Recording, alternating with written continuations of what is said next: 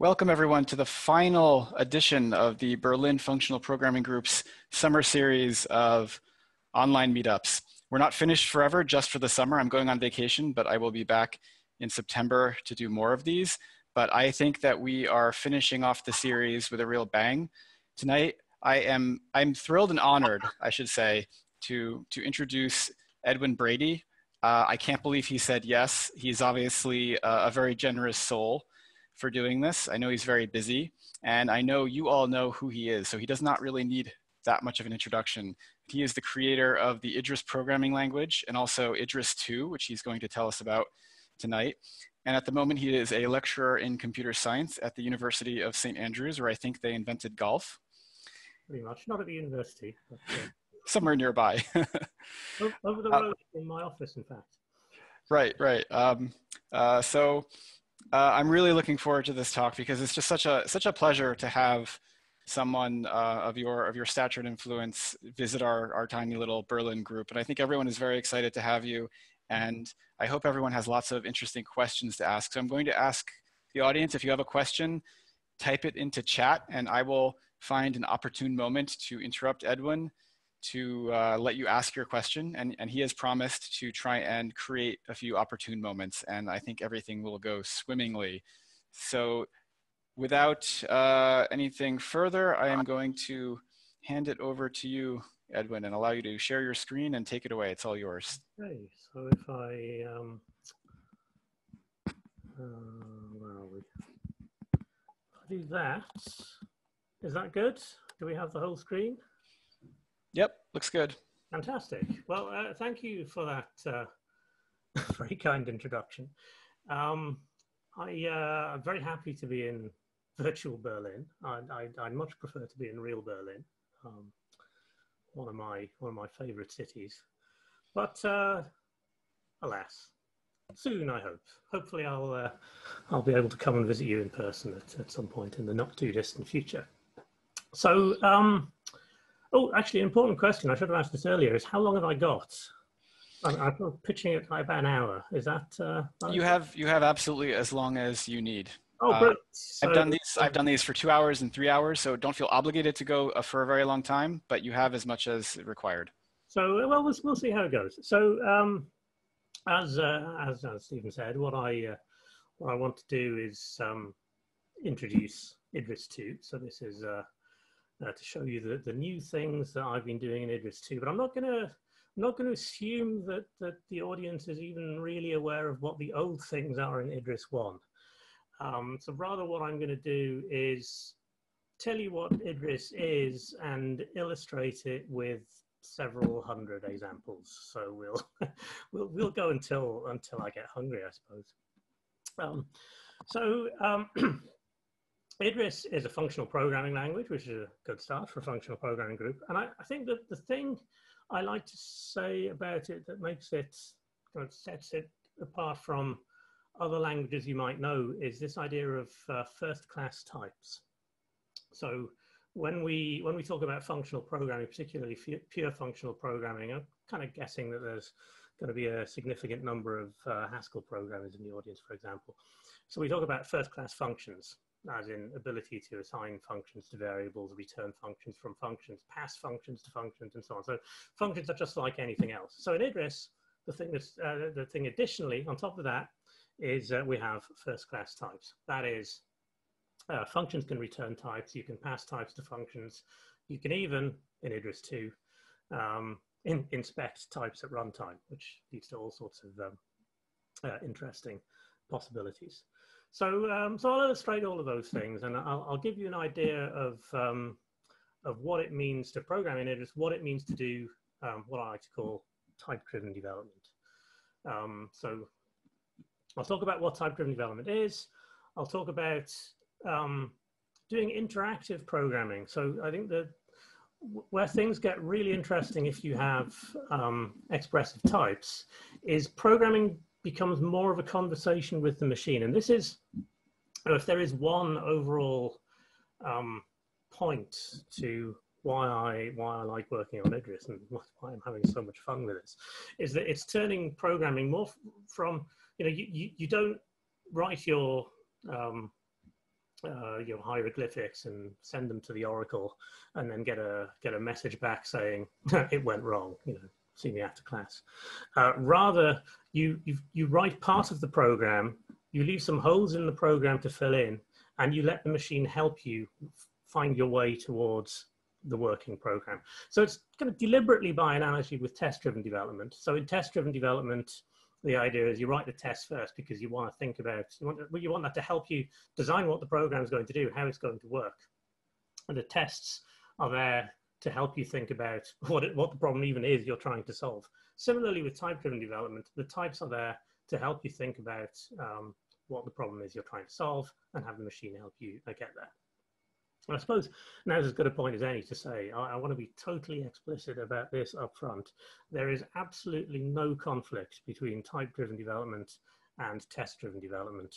I do test-driven development as well.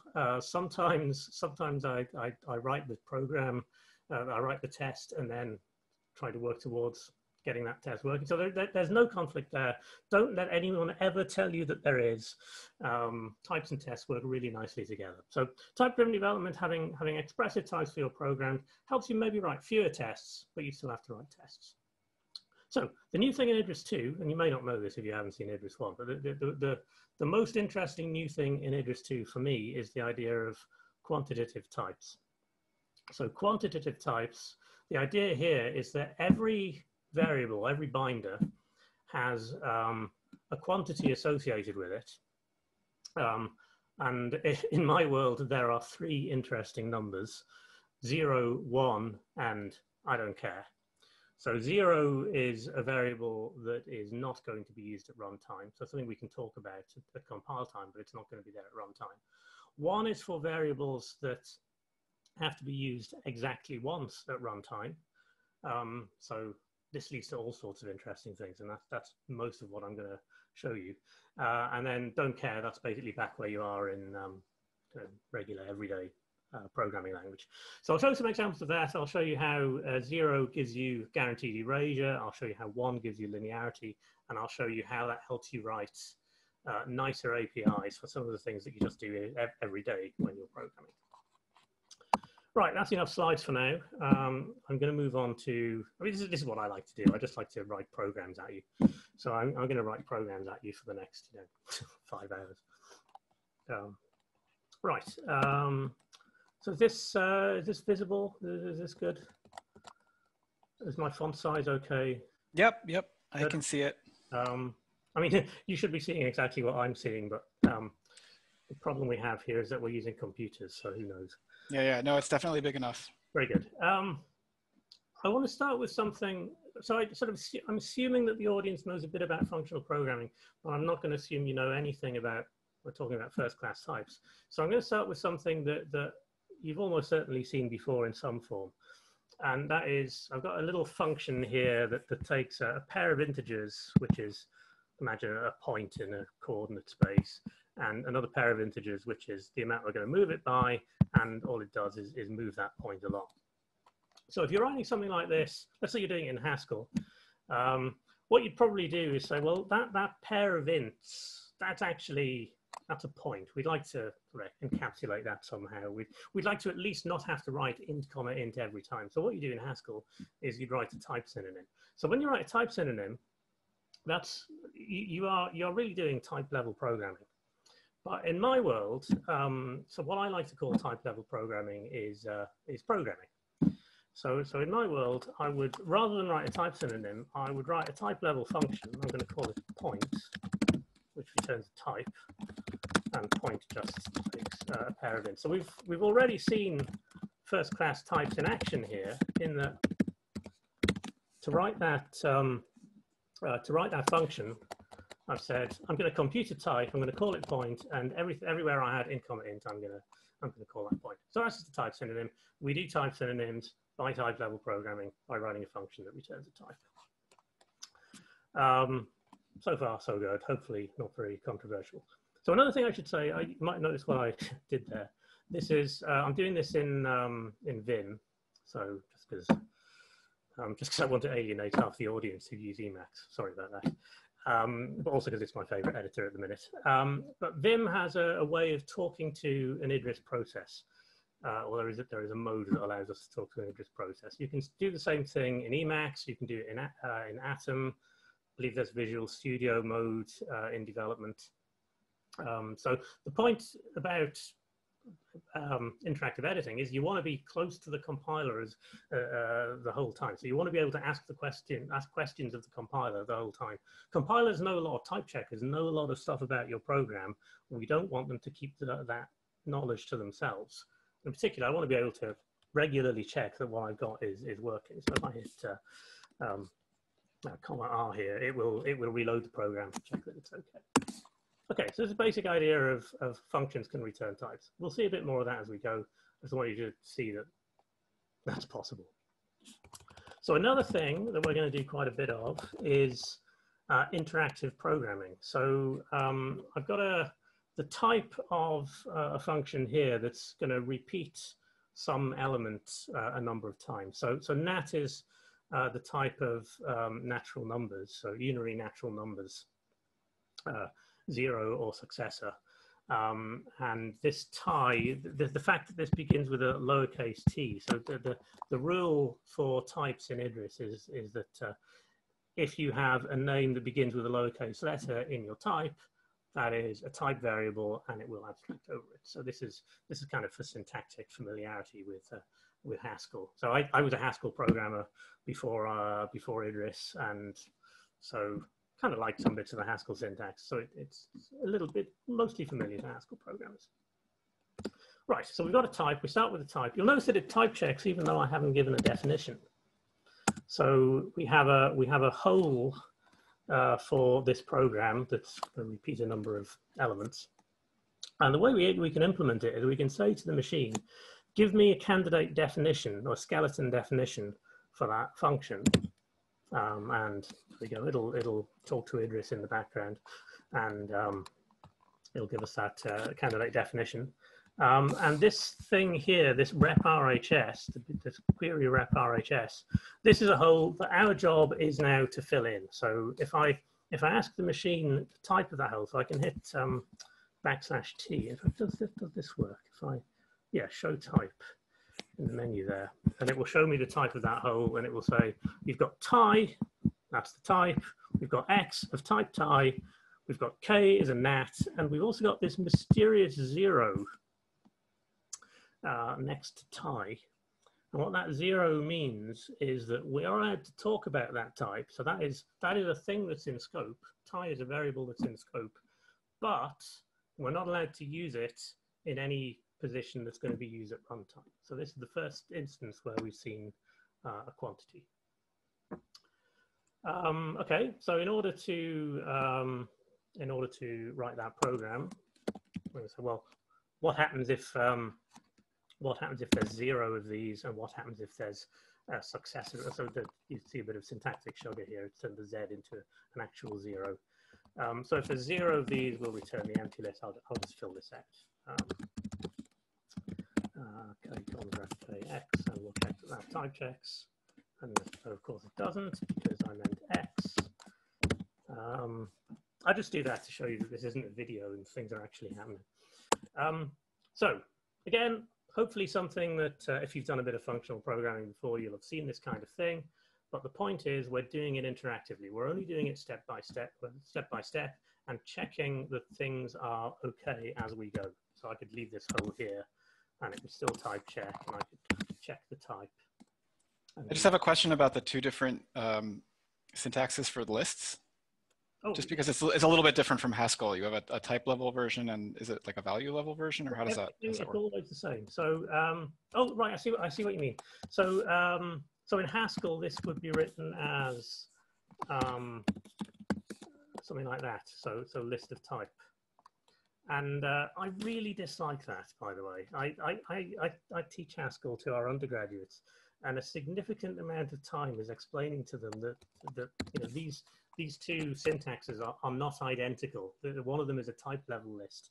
One of them is one of them is the type of lists. One of them is the value of lists. And these are different things. So the type of list is called list, and the value is, we can write the square brackets syntax for it, or we can write we can write it in the form of a x cons kx.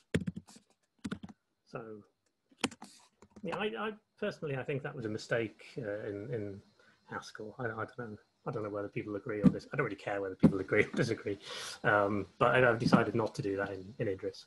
Yeah, that's what it looked like. I just wanted to clarify. Also, the usage of colons is blowing my mind. Yeah. So I heard that the reason Haskell uses double colon for, so in Haskell, this would, as long as you define the type synonym for list, you'd write it like this, with the colons the other way around. Now, I'm told that the reason Haskell does it with a double colon for types and a single colon for list, it's come from Miranda, so one of the precursors to Haskell, and the creator of Miranda, David Turner, who incidentally was a professor at St. Andrews some years ago, he thought that he would be writing more lists than types. So he wanted the shorter syntax for lists, and Haskell inherited that. So Idris uses a single colon for types and a double colon for lists for exactly the same reason.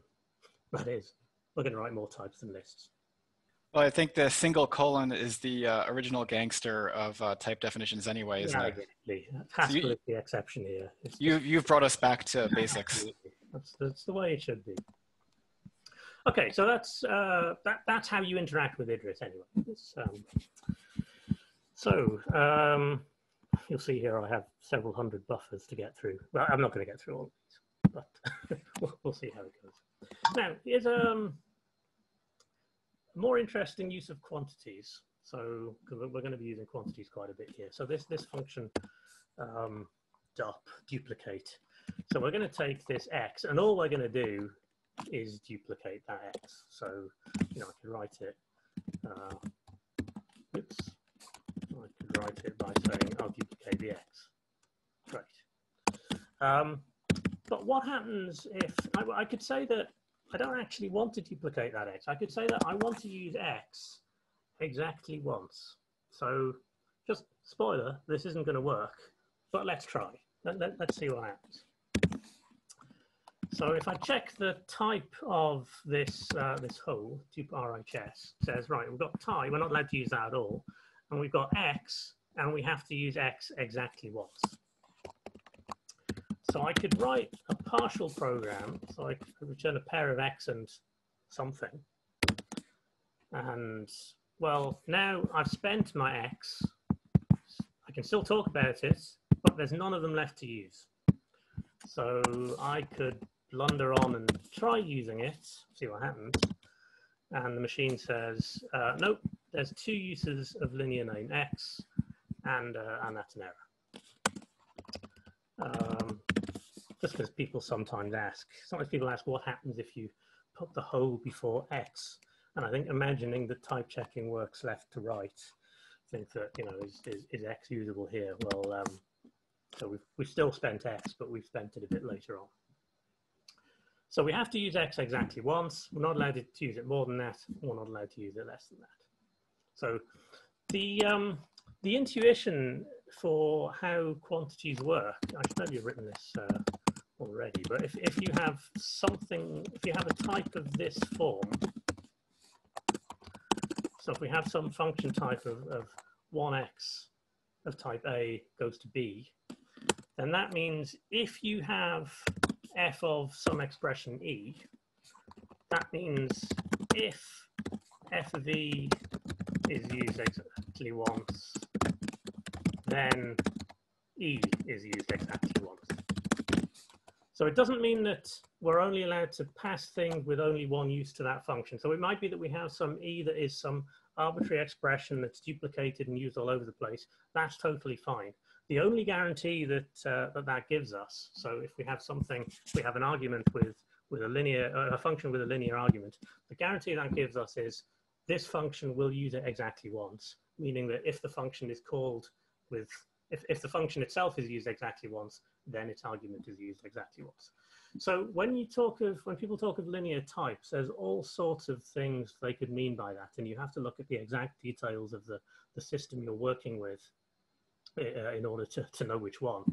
So the guarantee linearity gives us is, the one gives us here is, the thing will not be duplicated in the future. It doesn't give us any guarantee that the thing hasn't been shared in the past. So we might have something, some shared type passed in, and it won't be shared anymore, but it will be used exactly once. We have a question about that. Yeah. So Torsten wants to know, what does use x exactly k times mean? What constitutes a use and what doesn't? By contrast, what does we can still talk about x mean? That's a great question, and I'm just pausing because I'm trying to decide whether to answer it now or to wait till it comes up later. Let's give a quick answer now. So if you do a case split on something, so if you deconstruct something, that counts as consuming it. That counts as use of it.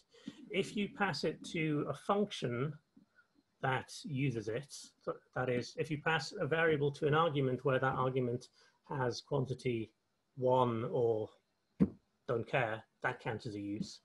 If you pass it to an argument that has quantity 0, that doesn't count as a use. So we sometimes call them multiplicities because it's kind of like you're multiplying the usage. So if you have, in fact, this is how it's implemented. So if you have an argument with unrestricted multiplicity and you pass a value with 1 use, well, what's 1 times unrestricted? 1 times unrestricted equals unrestricted. That means we're not allowed to do that. So we're not allowed to pass something of 1 use to an unrestricted argument. I think it becomes clearer though, just by working through a lot of examples.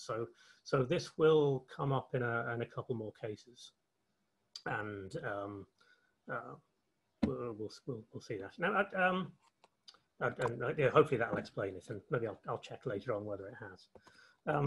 You do also see some other functions on this screen that I've left as a bit of a teaser. I'm actually going to skip them for the moment. If anyone's interested in what's going on, we can come back to it a bit later on. I just don't want to miss the really good stuff for the sake of laboring the kind of core theory stuff. So one thing that I'm particularly enjoying with Idris 2, and Idris 1 had this to some extent, but it's the idea of interactive editing and giving precise types to things means that the machine should be able to help you with finding implementations of things. So as an example, we've got this function onCurry. So onCurry is a function that takes a curry function and turns it into a function that takes a pair of arguments. So got a function from A to B to C, we'll turn it into a function from a pair of A and B to C. And we can write that by hand. We can look at check the type of onCurry RHS, and we see that somehow we have to deconstruct X and pass it to F. So we're going to have to take the first element of X and the second element, and we'll pass them to F. So one thing we can do in Idris is say, I don't want to have to think about how to do that. Let's let the machine do it. So we've got a command in Vim here,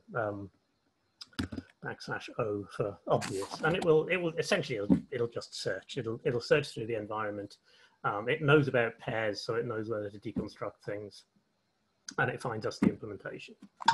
But it's kind of more fun to do that just right from the beginning. So I have one button press that leads you to the whole thing. So fans of parametricity will realize that there's only really one implementation of this function.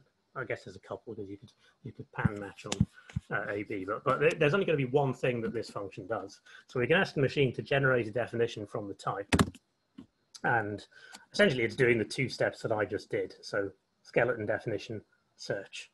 If it doesn't find something, it will carry on. I just hacked this up yesterday, and I'm having enormous fun with it. If you're not satisfied with the first thing it gives you, you can ask it to keep looking. So I said there's another possible implementation of this. We could pattern match on X and then feed the results, or feed the components to F. So I can say to the machine, keep going. And we'll keep going until you either run out of definitions or we find a definition that I'm satisfied with. If I ask it again, it's run out. So no search results, so no more results. Okay, so we'll generate these things. So curry works as well. Select things. This is just a kind of function that pulls things out of a pairs, kind of contrived thing. But see that it's able to look inside pairs. It's able to compose looking inside pairs. And then append. This is entertaining. What do we reckon this is going to do? If I search for an implementation of append on lists, well, that's probably not what we wanted. It's definitely type correct, but it's probably not the implementation we were thinking of. And again, we can just say to the machine, I'm not satisfied. Let's try another one. Nope. No. No. No. No. Almost. That'll do. So we got there in the end. So there's something about this definitely, like that's a bit more what, you know, I sort of imagine I'm hitting it with a hammer until it eventually satisfies me. But there's something about this definition that we kind of maybe knew in advance that we didn't explain to the machine, which is that we know when we're appending two lists, we want everything from the first list and everything from the second list to appear in the result. So we can cut down that search space by saying you have to use that list, the first list exactly once, you have to use the second list exactly once, then generate the definition, and there you go, you get the one that you'd hope to get. But entertainingly, you can keep looking, see what it comes up with if you keep looking. But yeah, it's getting a bit silly now. But the point here is that by giving that additional bit of information, we've hugely cut down the search space of possible programs, and by giving a little bit more information to the machine is able to help us a lot more. There is, by the way, this whole field of type-driven program synthesis. It's a fascinating one. It's a massive field. And I'm not really doing it justice here with what's implemented in Idris. So it's kind of a magic trick. It's just sort of conjuring. If you know the secret, you just think, anybody can do that. So all you do is look for the type you're looking for. If it's a function type, add an argument. If it's a list, well, we've got nil and cons, so we'll try nil and cons. We also know we're defining append, so we'll try append. So we'll build the program bit by bit. If we ever hit any kind of incremental step where it doesn't type check, we just rule out that entire corner of the tree and we just keep going. And that's literally what Idris does. It just keeps going and until it finds something complete that type checks. Okay, any questions on that? I don't see any questions in the chat right now. Okay. But if someone is very quick, well, we do have a question. Frederick wants me to read the question, no mic. Okay. Do lowercase type variables automatically quantify over type? No, it's over whatever, it quantifies over whatever would make sense in that context. So they've all been types so far. I haven't really shown you any dependent types so far. But we're about to see a case where it quantifies over something a lot more interesting. There's a question about other operations on lists. Mm-hmm. Andreas, do you want to unmute? I'm not sure what you're getting at.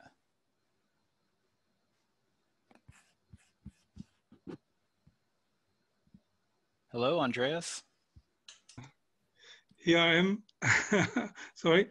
Yes, the question is, if you have a list, why it should look for append. So it doesn't know about append. You could take from two lists, you could do a lot of things. You could split them, select several elements from those two lists. So I think appending to lists is just one possibility from several thousand. Right, the only reason it even looks is that it's because it's defining append. So it looks for recursion. That is all. So that's part of the reason why this is really as it stands, it's a bit of a magic trick, and there is scope for giving it more hints. So you can give it hints. You can say, when you do your search for this particular function. So it only knows about things if you tell it about things, and if it happens to be the function that it's currently defining. And if it is defining a recursive function, then it will try.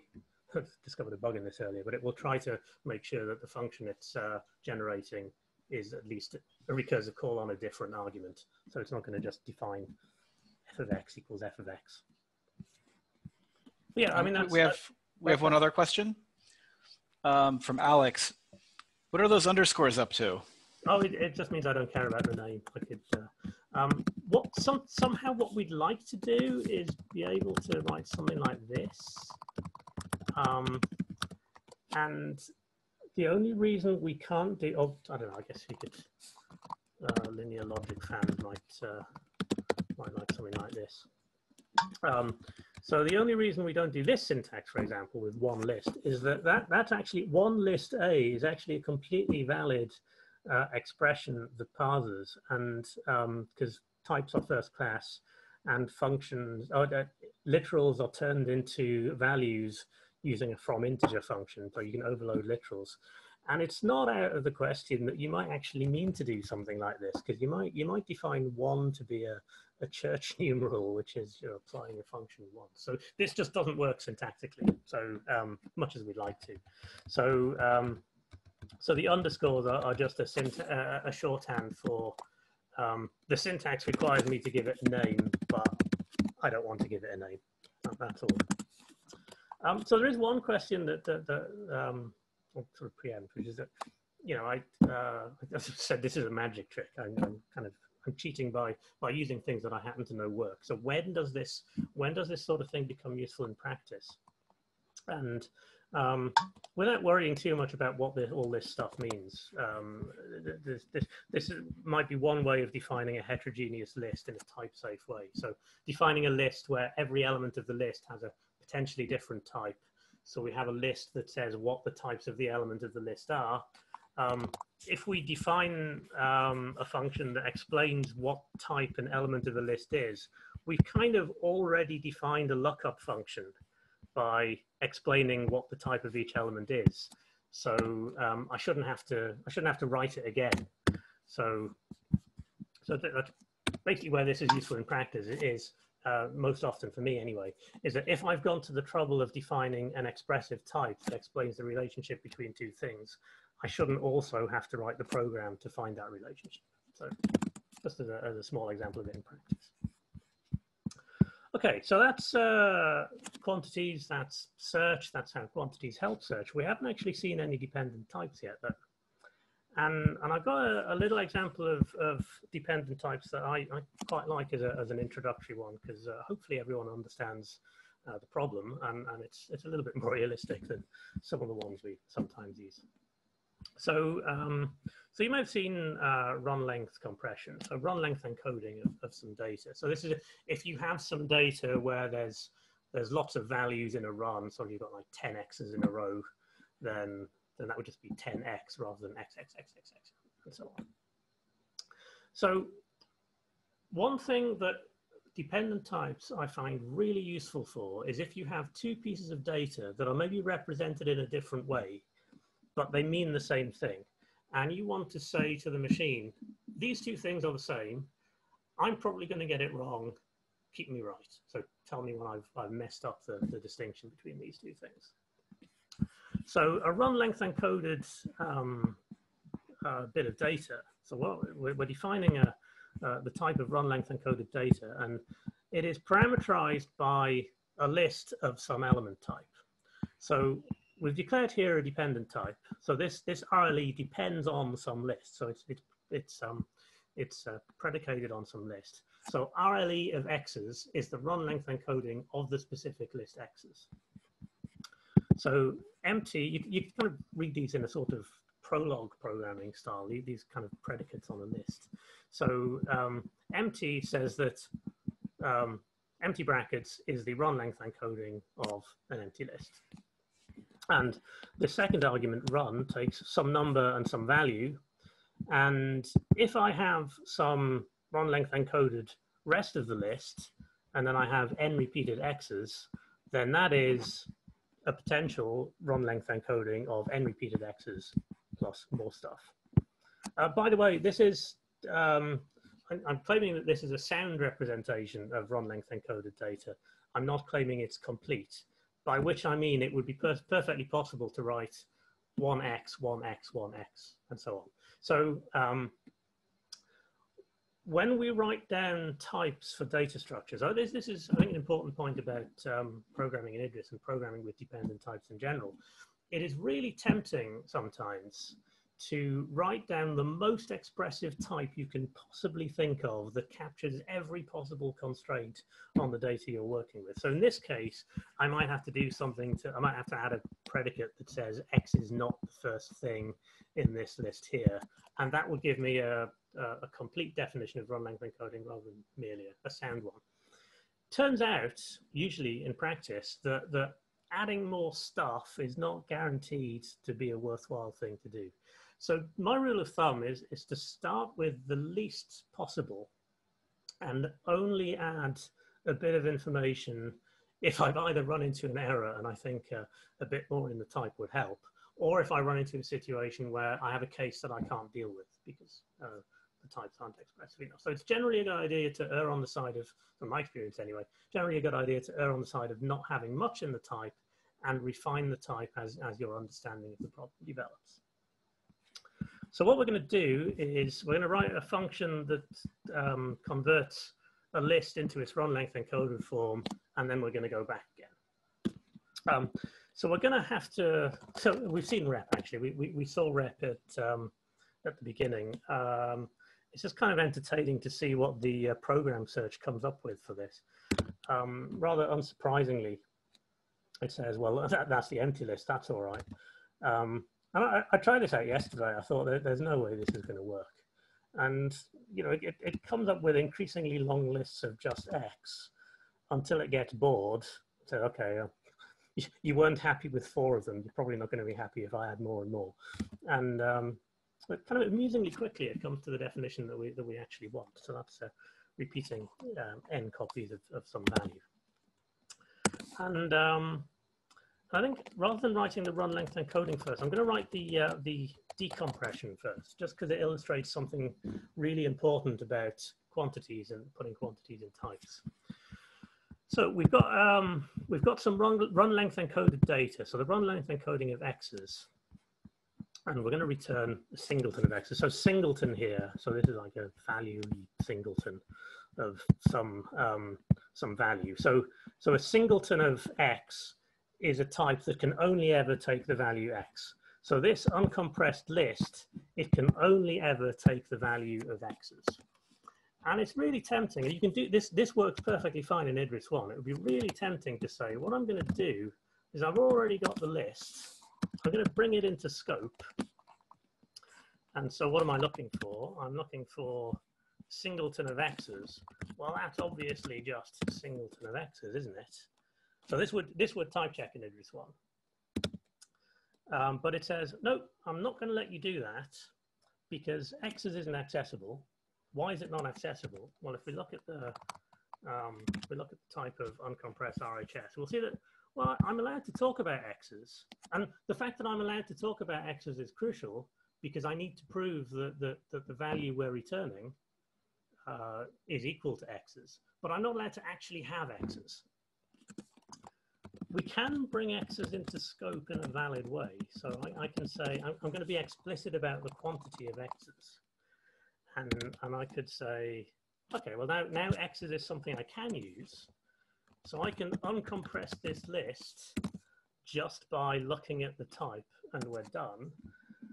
That would be a really bad idea, though. I mean, maybe you can guess why that's a really bad idea. But this would be a really bad idea because I haven't actually compressed it anymore. I'm now carrying around the compressed version of the list and the original list. So the fact that this doesn't have a quantity on it means that it's available at runtime. So by having, I'll get rid of that because we're not going to use it. And we're in the right place now. Yeah. So the fact that we have these quantities means that we are constrained in what we can use at runtime. And just by looking at the type, we know what's going to be around at runtime, and we know what isn't. Idris 1 has a really fancy mechanism for calculating what is used at runtime. So, so done by my former PhD student, Matush Tejchak, and if I pronounce his surname anywhere close to right, it'll be a first. It's a marvelous algorithm. It works, but the problem is it's fragile. If you accidentally use something but you didn't mean to, suddenly you're leaking runtime data that you didn't mean to. So having it in the type that something is unused turns out to be a really handy thing to have. So there's no way out. We're just going to have to write this function. So we'll do a case split. By the way, I think this function, the program generation should be able to write this function on its own. There's enough information in the type that there's only really one way to do this. At the moment, it can't. That makes me sufficiently sad that I'm going to work on it. I'm going to make this go. But for now, we have to do it ourselves. So what happens if we uncompress the empty list? Well, that should be easy enough. Yes, it can do that.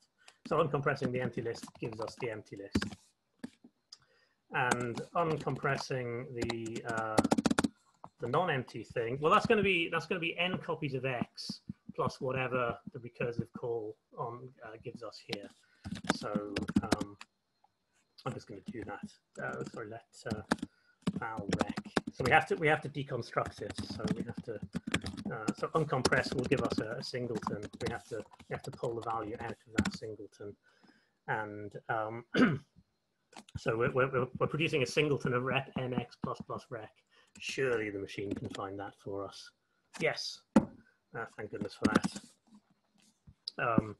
So we've written uncompression. We've made sure that we're not storing that expanded list at runtime, so we have to calculate it, and that's giving us back. This is a guarantee that the list that we're getting back is the same list that we put in the first place. The time is running short, so for RLE... I've got a question for you. Yeah. Frederick has a question, and I need to ask it.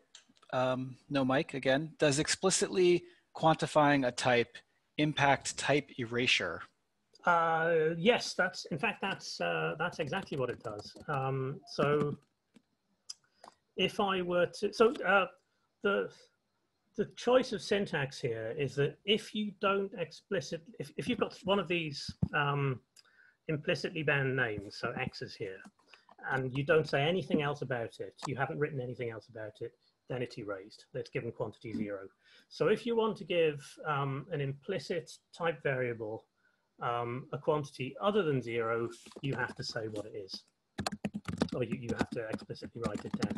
So this will give us an x's with an unrestricted quantity. So if we don't give a quantity in a binding like this, then it's unrestricted, and we can also give it a 0 if so in this case this what I've written here, 0 x's of some type, that's equivalent to what I wrote without writing this explicitly. Oh, and by the way, this is a case where where we have to infer a type that's not type. So they're not automatically abstracting over types here. They could be whatever makes sense in the context. So it will infer from the context what that should be. So I hope that answers the question. And I mean, I do actually want to run this, and someday I would work through RLE, but it's I think it's out of my page buffer now. So yeah, here's one I made earlier, and let's just show that it does. I haven't actually run any programs yet, and it's an easy trap to fall into. I've just fallen into it again. To say, oh well, it type checks, so you know, ship it. Whereas it'll be better if I let's show you what it does. So that'll do. That won't do because where is it? There it is. Okay, that's what we'd hope to get. So 3 A's followed by 4 B's, and then and compressing that, it gives us the list we started with. So great, we can evaluate functions as well as write them. Isn't that exciting? Right, I think this is a point to go back to slides. A good point for a short break if anyone has any more questions, because I want to take a short interlude just to talk about Idris 2 itself. But I'm guessing from the silence that there are no questions at the moment. I'm watching the chat and I will let you know if any pop up. Okay. So I just want to say a little bit about Idris 2 itself. This is partly because a lot of what I've been doing over the last year or so has been rewriting Idris, and I want to say a bit about why and a bit about the things I've learned on the way. So I'll only spend a couple of minutes on this. So Idris 1 had got to a point where, you know, I didn't really know what I was doing when I started writing it, because, you know, there's not a lot of experience at the time of writing dependently typed programming languages. So, and I didn't really have much experience of writing an actual programming language of any form. So there's a lot of fumbling around, and some design decisions turned out to be bad ones, but they were okay. We could live with them because we weren't really doing anything big. We were just trying out, you know, what can you do with dependently typed programming? What kind of problems can we solve? But then it kind of started creaking at the edges a bit. It was becoming increasingly obvious that if we wanted to scale it up to anything, we'd need to do a bit of re-engineering. And I was thinking, I want to write a bigger program in Idris to show that you can. And you know, we've now got to a point where I don't really know how to write anything other than a compiler. So putting all of these things together, maybe it's a good idea to have a crack at re-implementing Idris in itself. At the same time, so Conor McBride and Bob Atke had come up with QTT, quantitative type theory. And I saw that as a really nice way of describing erasure in a type-driven way. Well, okay, let's put these two things together. Let's implement Idris again in itself. Let's implement it using quantitative types, and let's just see how far we get. So Idris 2 is now implemented in itself. So what I did was implement it in Idris 1, and then essentially over a weekend, just go through the bits where Idris 1 thought, so in Idris 1, we weren't being explicit that something was needed at runtime. In Idris 2, we had to be. So essentially, that's the only difference that we had to worry about. So I ported it to Idris 2, and to my astonishment, it actually worked. So now we have this system that's implemented in itself, which is a lovely thing to have, because it means every time you try a new thing with the runtime, or a new thing with the type checker, or maybe change some bit of the core of the system, I have this ginormous test suite already in the form of it has to still be able to compile itself. And it's amazing how often that's caused problems early. But also, so I mentioned this thing when I was talking about RLE, that you can go a long way with the kinds of properties you can express. And I spent quite a bit of time trying to decide what kinds of properties I should use the type system to express. So just not many the same as in Haskell, and write it just like Haskell with a little bit extra, or do I go full on prove the correctness of the compiler? Now, neither of those extremes I think would make sense. We've gone somewhere in the middle, and what we've ended up with is the core representation of programs is parameterized by the names that are in scope, the variable names that are in scope. So probably several people in the audience have had some experience of playing around with representations of lambda calculus. And you probably found that representation of names is one of the most annoying things to get right. And it was certainly the source of a number of errors in Idris 1. And the great thing is in Idris 2, those errors simply can't happen unless we have kind of two levels of bugs, I suppose, where a bug in Idris 2 causes us not to spot a thing that is a bug in Idris 2. But, you know, bearing in mind that sort of possibility, that kind of error can't happen. Another kind of error that can't happen is in Idris 2, every program or every function has to be covering by default, so covering all inputs by default. So we can't have missing cases unless we turn off. You know, it's always a good idea to leave an escape hatch for a programmer, but we haven't used it. So so every program, it will complain if a program doesn't cover all of the possible inputs. That means that if there is any kind of input where we maybe don't know what to do, or we're very tempted to say, oh, this can't happen. Well, we can't do that. We can't make that assumption. We have to come up with some explanation of what happens in that situation. It usually turns out it's to report an error. So that means that Idris 2 isn't going to crash because of a user error. It may crash because of a system error, like a file not existing, or even like a user interrupt. But it's not going to crash because there's a missing case in a function definition. Again, you know, modulo bugs, there may be bugs, but we've certainly massively increased our confidence that that kind of error isn't going to happen. So it's implemented, compiles via Shea scheme. So Idris 1 compiled to C using a runtime that I'd written. And just as a let's just hack this up quickly. I want to have a compiler. I thought, compile to scheme. Scheme doesn't have compile time type checking, so I can be completely free in the kind of code I generate. And pleasingly, it turns out that Shea scheme is significantly faster than my hacked up C runtime. So this is basically what happens if you have your runtime written by someone who is experienced at writing runtimes. Shock, turns out it's a good runtime. So Idris 2 programs run significantly faster than Idris 1 programs. Scheme, you might think, well, it's a dynamically typed language, so surely it's got to do runtime checking, and you've done those runtime checks. And this is true. Pleasingly, Shea scheme has an option to turn off those runtime checks. So we do that, and that gets us like another maybe 30% speed up.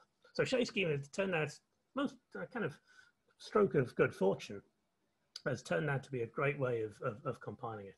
So you can install Idris 2 just by installing Shea scheme, and then we distribute the generated Shea scheme, and you can build it that way. So it's relatively quick to build. As I say, it's about an order of magnitude faster than Idris 1. And I can give you, if you've played around with Idris 1, you probably run into this frustration that it starts feeling sluggish really quickly. And I just want to give you a feel for how much better it is. So we've got it quite happily building itself here. If you're a Go programmer or even a C programmer, you're probably thinking, wow, that's incredibly slow. But the thing you need to bear in mind watching it build this is that not only is it sort of type checking the thing, you're also getting these guarantees. So it's that all the names are in scope, that all the functions are covering all of the possible inputs, and so on. So that'll takes about a minute. Anyway, so that's implementing Idris 2. And I say this for two reasons. Firstly, I want to advertise a summer school that's coming up. So free registration. It's the Scottish Programming Language and Verification Summer School, and it's online, so you don't have to come to Scotland to do this. So there's several interesting courses, but I'm going to be explaining some of the internals of how Idris 2 works. And so the other reason I want to tell you about this is that there's a lot of stuff to do, and I'd really like more people to know how the internals work, so that I don't have to fix all of the stuff.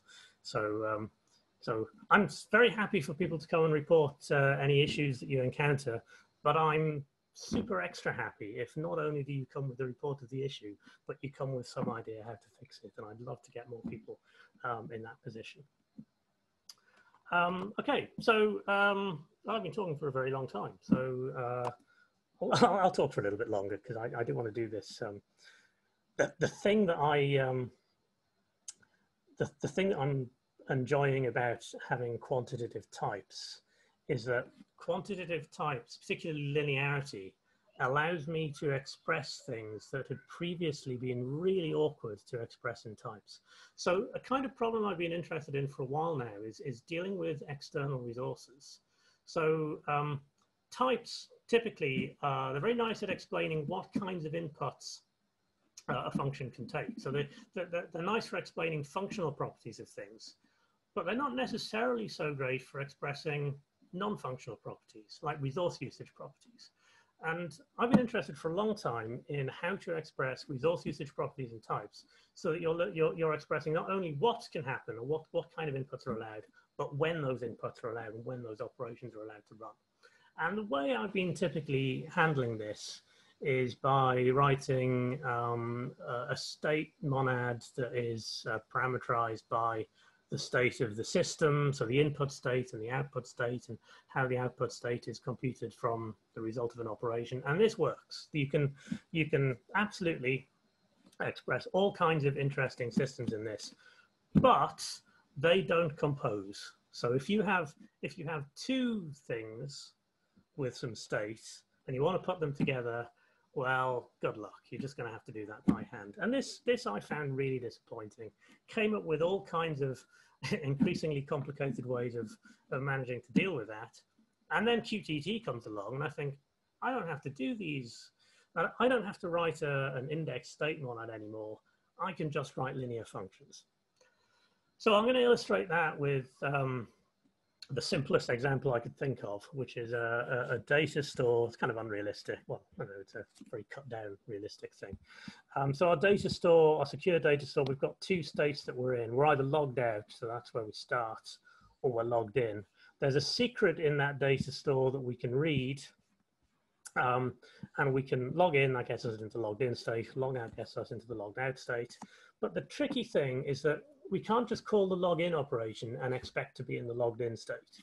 So when we do these, when we represent these machines, we have to consider that as programmers, we're not fully in control of the environment that we're working in. So we're not fully in control of whether login succeeds. We might give the wrong password, or the system might be down, or any kind of other reason. Well, that might go wrong.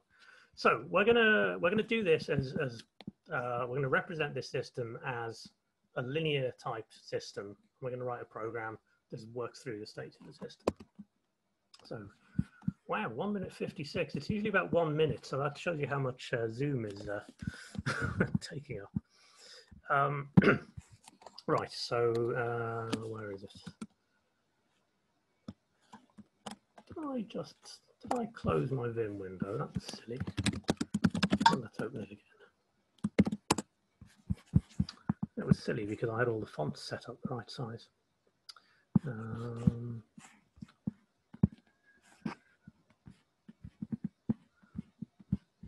think 32 is the secret number. Good, that'll do.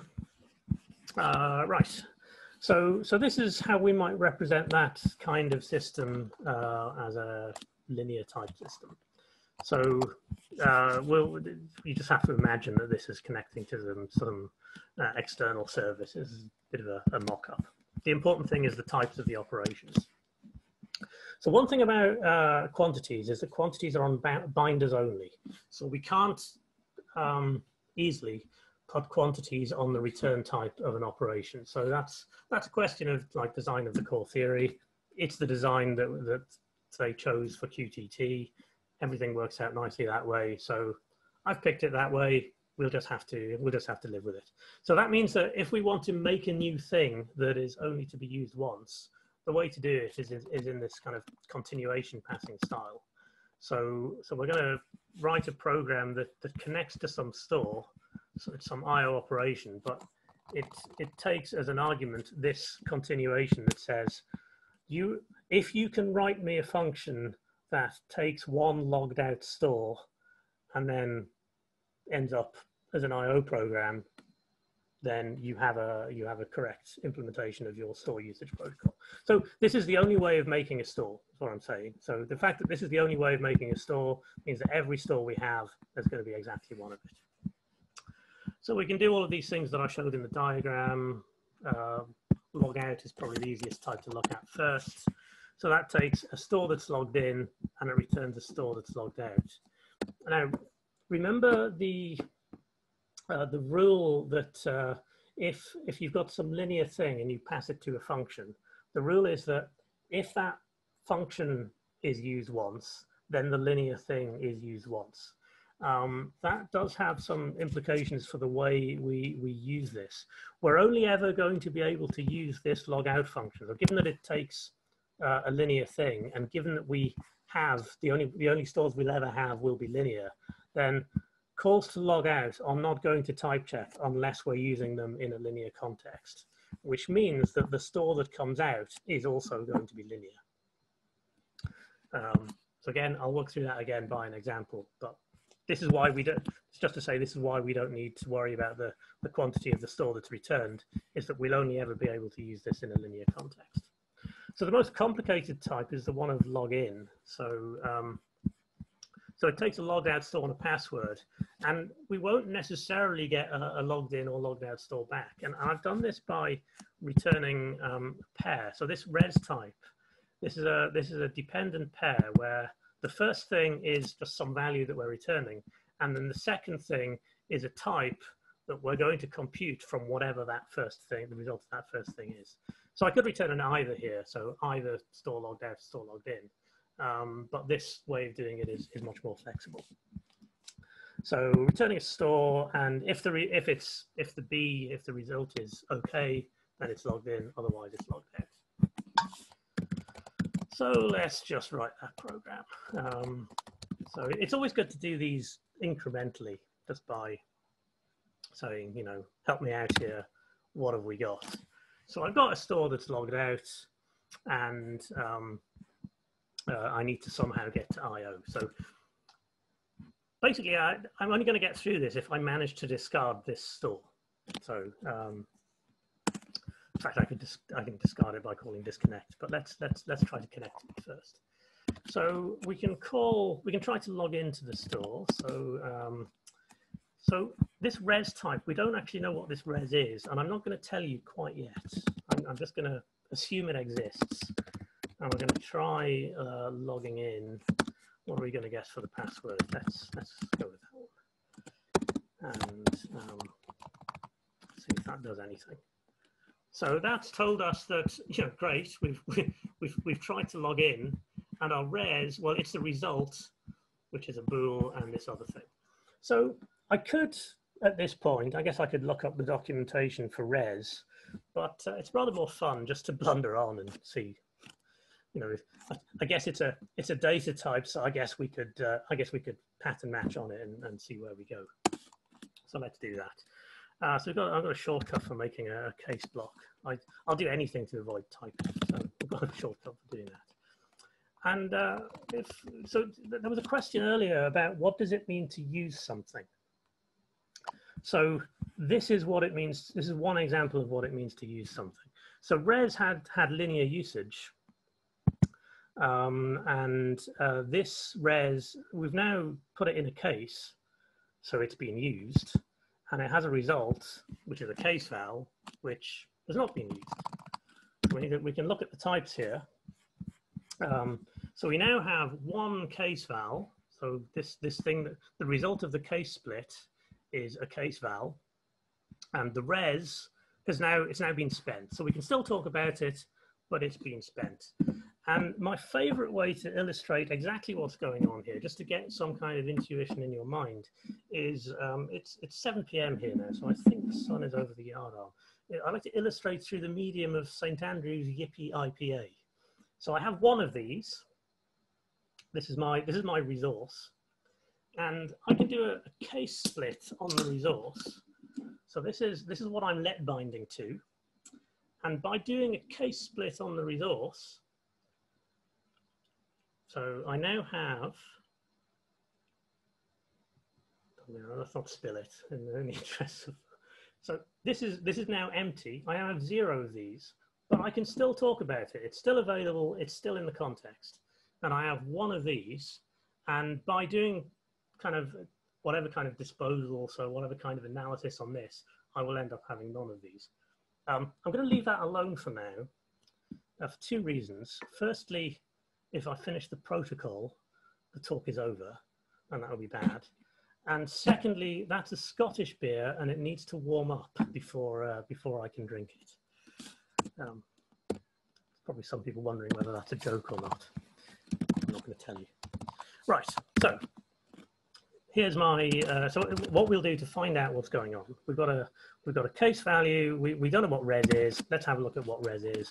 And it says, you've got a val and an R. I'll take a look at what they are. I mean, this is the process. This is the process of interactive type-driven editing. Is that at every step, make one step towards the program, refine the program a little bit, then ask the machine what it knows. Ask the machine if it can help you some more. So this whole well, I've now got some resource R. I know the type of that resource as well. If the value is true, then it's logged in. Otherwise, it's logged out. So that's kind of a hint that that if I want to make any progress with this store, then I'm going to have to look at what val is. I'm going to have to inspect this value. So a general principle or general thing that happens a lot in dependently typed programming is looking at one thing can tell you about the type of another thing. So just by looking at the context here, we can say that looking at the value of this mysterious val, that can tell us what the type of the store is going to be. So I'm going to rename that S because it was called S before. Do a case split on this. So in this first case, the result was true. We have a logged in store, so we can make progress. In the second case, we have a logged out store. It didn't work, it failed. And I guess something we could do in this case is give up. Does that work? Good. So again, I'm not going to work through this whole protocol. I just want to show you the basic idea of how you progress through a protocol. And I do, as before, here's one I made earlier. I picked a different password earlier. So this is an example of the whole thing. So we have to work through this protocol. If I try, for example, if I try not disconnecting, if I forget to disconnect and then return it, it will say, well, you didn't use that linear name. There's no uses of it. You didn't finish the protocol. Therefore, I'm not going to let you quit yet. So what we've been able to do here is encode an API and encode the state transitions, and particularly encode when we're allowed to do things by using quantities in types. And just a little bit of dependent typing going on to refine this type according to some results we got. So it's worth pointing out, actually, if let's go back, let's put a hole back here. We could have returned an either type, so either store logged in or store logged out. One reason why we might not want to do that is that it might be, let's do it here. I'm not going to run this program, so it's fine.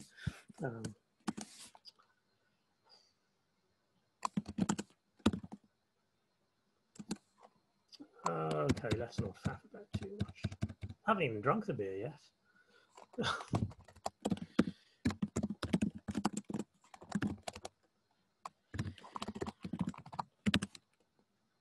Right, that's still not where I wanted to be. Anyway, let's not labour this.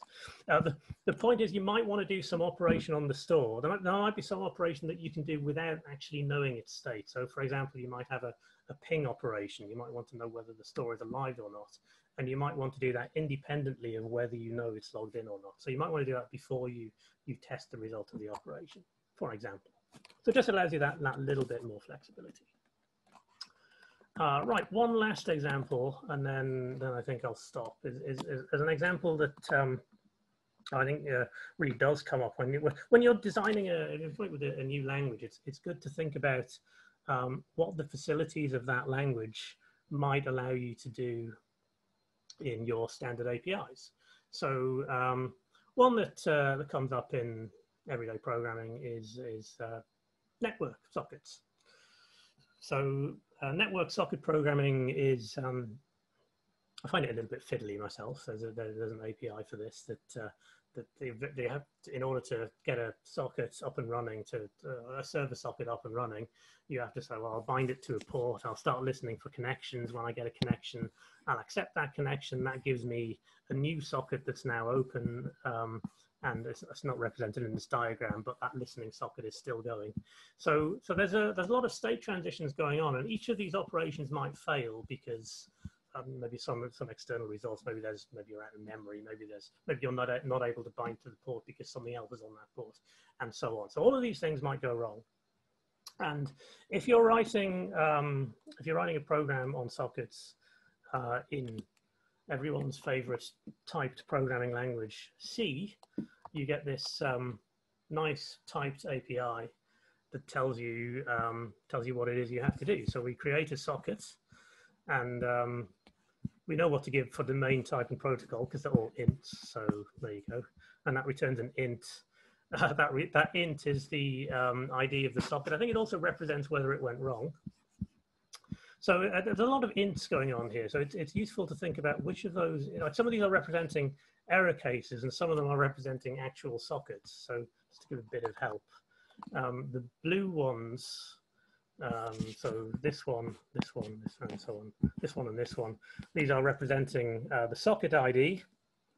And then these ones, these red ones, they're representing possible errors. So the int that's being returned is kind of doing a double duty in some cases. So some of these ints are representing sockets, some are representing errors. So these are the primitives that we have to work with. And so I'm not mocking C here because this is kind of 1970s technology. It's a natural, it's like the low-level way to do it. It's fine. But if you've got a higher level language, it's good to think about how you might give a higher level API to that. So Idris has its network primitives. So it's a little bit more informative. I've simplified this slightly because we're not using, so we've abstracted over IO. But we can at least say that what these ints mean, that these ints have an actual meaning, and the operations might return an error. So it's either an error or a socket. Or in this case, it's just a result code, or in this case, it's accepts. So when you accept a connection, you get the initial socket that you had, and you get a new socket that is the socket that you do the communication on. So we're a little bit more informative here. Also, we're saying that we have to make a choice about what to do about errors. So the Idris runtime doesn't have exceptions. This is a deliberate choice. This is because we want errors to be explicit in the type. So this is a language for type-driven programming. It makes sense to, if there is a choice, should I put a thing in the type or should I not put a thing in the type? If there's any doubt at all, I should put the thing in the type. So it's perfectly possible to implement an exception API on top of this. So in fact, in the implementation of Idris 2, we have user errors are done using an exception implementation, and low-level system errors are done just using this form. But yeah, we have to make that choice. So we've been explicit in the type. So what it actually is in the primitives is we say this IO, this is an interface. So if you're a Haskell programmer, you'll think of that as a type class. And then this using notation, this is just a shorthand that allows us to say, anywhere you see IO in this block, it needs to have an implementation of this interface as IO. So in Haskell terminology, it needs to have an needs to be an instance of hasIO, the hasIO type class. So it's only slightly simplified, but just think of this as IO. Now, really, what we'd want to do though, that's capturing errors. So it's capturing what the things might do and how they might go wrong. What it's not capturing is when things are allowed to happen. So it's capturing what happens, but it's not capturing when things happen. I'd really like to somehow express that I can only call bind on a socket that's closed, and I can only call listen on a socket that's bound, and so on. So without going into all of the details of what this mysterious L is, well, I will say it's a monad transformer that turns a monad into a linear monad. That's all I'll say about it. In practice, what it allows us to do is say how many times the result of the operation gets to be used.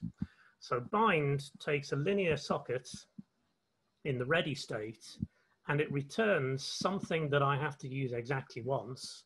And it's one of these reses again. It's a pair of a result and a socket that's either closed or bound, depending on whether that operation succeeded. Close is a bit simpler. It's a socket in any state. So I just made that choice that you can call close at any point. You can give up at any point. So this is another reason, by the way, why we don't return either for errors. We return this. We return just some arbitrary expression, because I couldn't pass an either to this. I'd have to resolve which one it was. Here I can just pass the socket, whatever state it's in, even if I don't know the state. And in that case, it'll give us a closed socket back, and then once we're done, we can only discard the socket once it's done.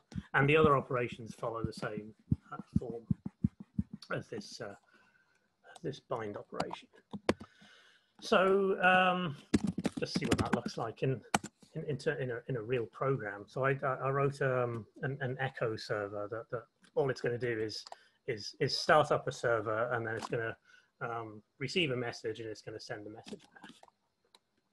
So what we have to do, again, I'm not going to do this in full because it'll take too long, and you've already been very patient with me. So what we'll do is run the operation and then see what state has come back from the socket. So a problem with this, you have to make this choice about how to deal with errors, and there's all sorts of pros and cons of, do I return an error code, or do I throw an exception, or do I return a type that indicates an error?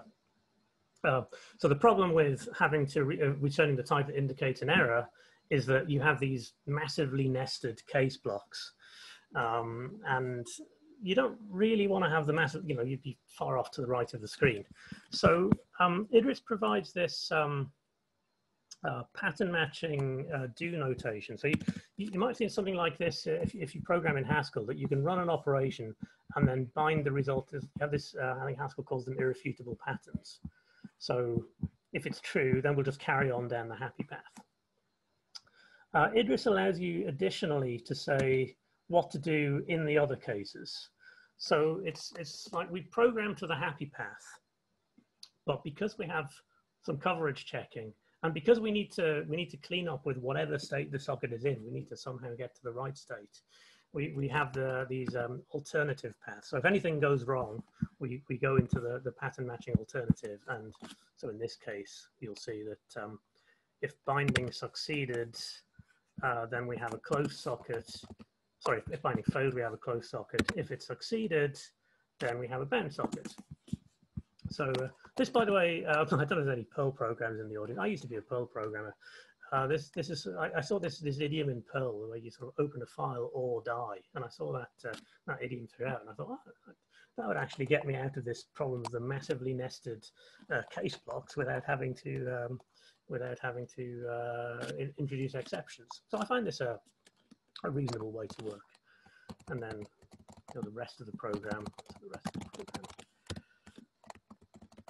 I'm going to leave that. I'm going to leave that bad hole in there. Does it type check? No, it doesn't, because I deleted a bracket. Okay, so that's type checked. We've got this hole, but I don't care. So I don't care for now. I'm just going to show you what happens when we try running that. Oh, I need to tell it. Let's do it this way. Oh, I need let's do it the way I tested rather than making something up. Just to say what this is, iPackage is a way of describing the contents of a package. And if you say find iPackage, it will just find the one in the current directory that tells it what dependencies it needs. So there's dependencies for the linear IO and dependencies for the network. Anyway, so we have a program. Do I have a program? Yeah, run echo just starts up that server and runs it. And it says, warning, compiling whole main.bad. So as long as we don't, so I do this just to show that you can run incomplete programs.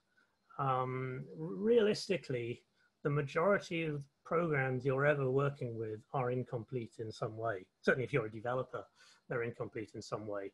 And I don't want to stop you being able to test what those programs do if you haven't finished them. In this case, thankfully the server has started, so it didn't encounter that hole. If it does encounter that hole, it will just crash at runtime. So it's okay to do that, but obviously you need to, if you want to ship it, then it's a good idea to fill them all in. So let's actually try telnetting to the. There we go. So just to prove that it is an echo server, it is doing something. And actually, I guess I only really prove that it's my server doing something if I shut it down and it doesn't work. So let's just do that. Very good. Okay, I haven't left any points to ask questions. Maybe everyone's gone for dinner. Does anyone have any questions at that point? We have a number of questions, Oh, actually. Some of them are general sorts of questions. Will you take anything right now, or do you want to wait until the end for the general ones? If there's any specific ones, let's do the specific ones, but let's go to the general ones in a moment.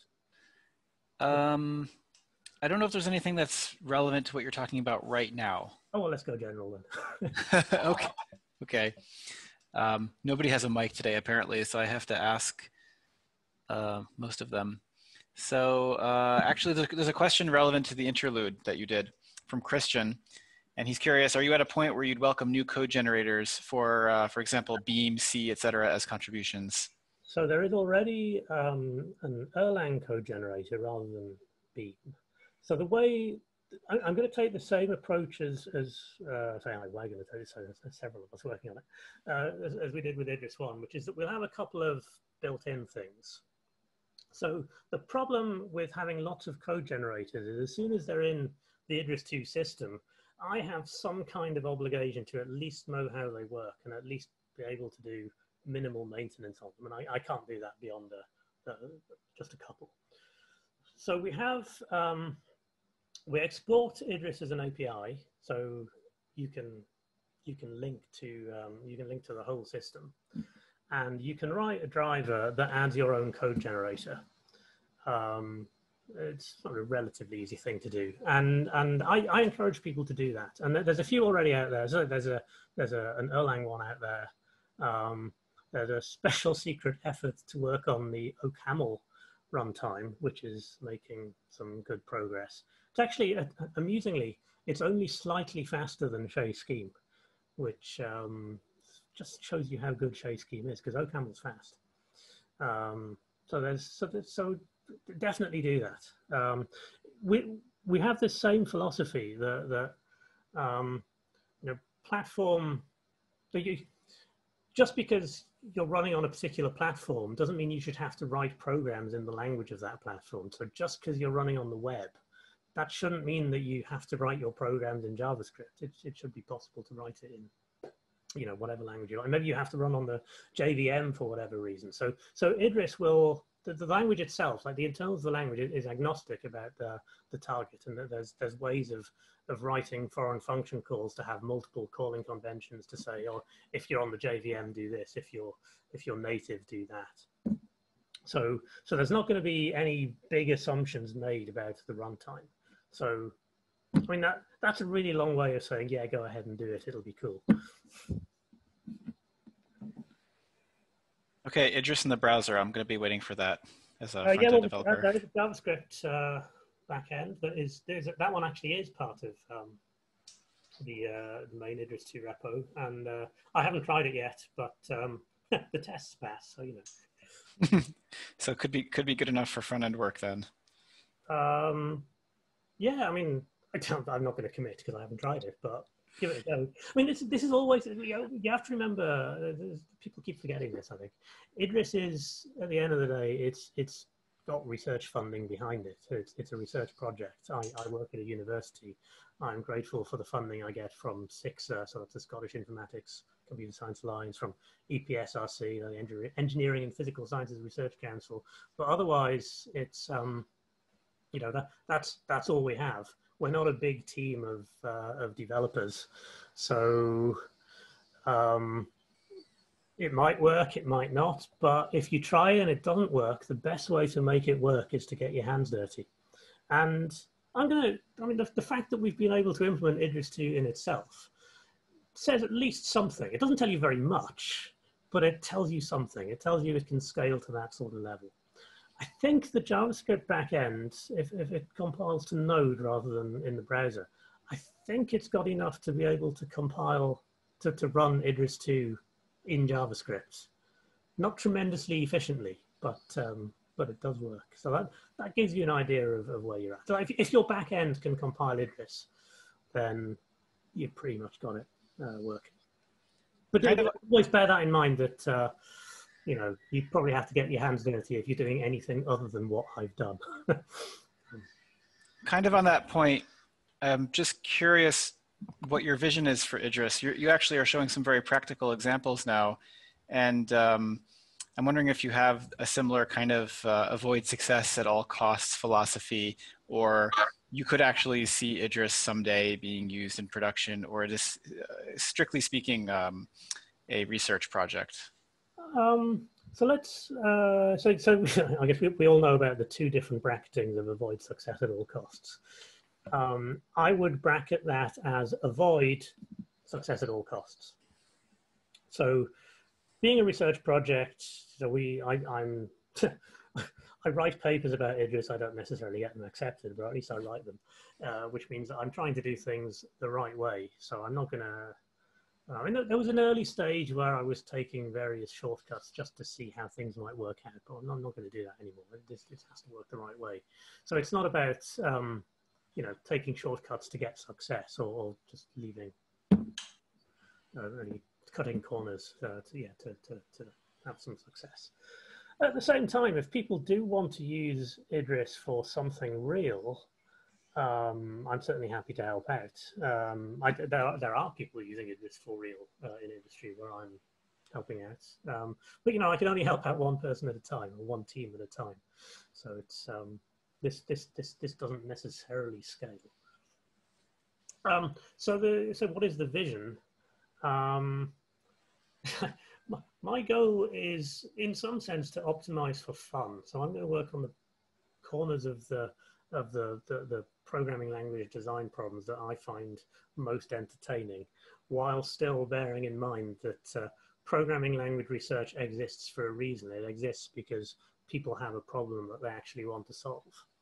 And I think the next thing that is going to be, that there's going to be the right balance of interesting, fun, and important, is this program synthesis. So you only really got a taste of it here, and Idris only really does a tiny bit of it.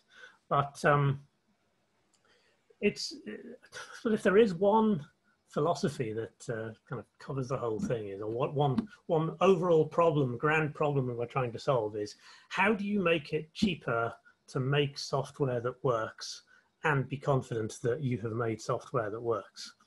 I think type systems help you do that, because type systems move more of the understanding what the program does and as compared to what it's supposed to do, moves that sort of thing to the machine. This is something that machines are extremely good at doing. They're extremely good at checking whether something fits a specification. They're not really so good at generating something that fits a specification. A human might look at something and say, yeah, that's the program I want to write. So your program synthesis can give you a little bit of help as to generating the program. You look at it and think, yeah, that's probably the program I want. But the machine knows that program type checks.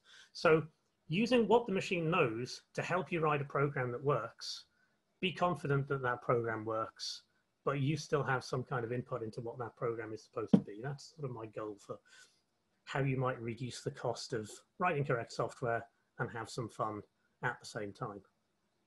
I feel like I should edit that down into like 2 sentences, because that felt very rambly, but there you go. That's the mission. No, that was interesting to hear, honestly. I have a few more general questions if you like. Sure, go for it. I mean, I'm now on the summary slide, and I do have more. So I promised concurrency, but then I realized that if I was going to do concurrency, I would spend the entire talk setting it up. Well, should we do the summary and then come back to the general questions?